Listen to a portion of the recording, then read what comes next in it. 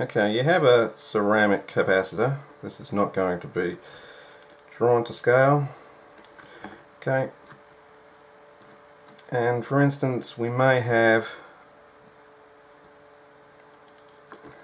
see that 1,5 with an underline, or even a 5 with an underline. The underline means that it's red with the underline facing at the bottom, so the value is actually 15.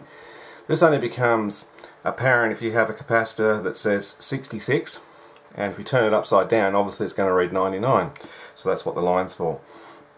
But they often have this extra third digit on here, which is in this case 151. But let's for instance change that to 152. Okay, 152. So that means that's 15 with 2 zeros after it. And so when it's read, 152 means 15 with 2 zeros, or 1500 picofarad. And then if you divide that by 1000, we're shifting the decimal point back 3 places, so it becomes 1.5 nanofarad. And if we divide that nanofarad figure by 1000, we're moving the decimal point back 3 places, 1, 2, 3. So we end up with 0.001 microfarad. And that's how to work out these codes. Let's take another example. So now I've changed the value to 104.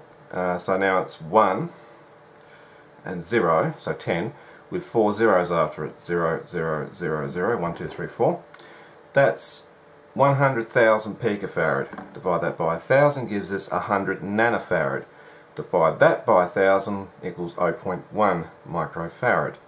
So you can use this code to work out what the capacitance is, either in nanofarads or microfarads, and it will work the reverse way too. If you want to find out what 0.1 microfarad is in nanofarad, you times that by 1000, comes out as 100 nanofarad. And if you really wanted to work out what it would be in picofarad, well, you times it by 1000, you'd get 10,000. So we then know it's going to be 10 with 4 zeros on, so it equals 104. So you can do it in reverse as well. Now there may also be a letter after this, like a B or a K. That's basically tolerance of the component. Unless you're engineering something that's super critical to have very low tolerance, we just ignore like the B or the K or whatever's on the end of the number. But that's how to read ceramic capacitors, and actually how to read green cap capacitors and MKT capacitors, because they all use the same numbering convention. And that's basically all it is. So it's not that hard to work out.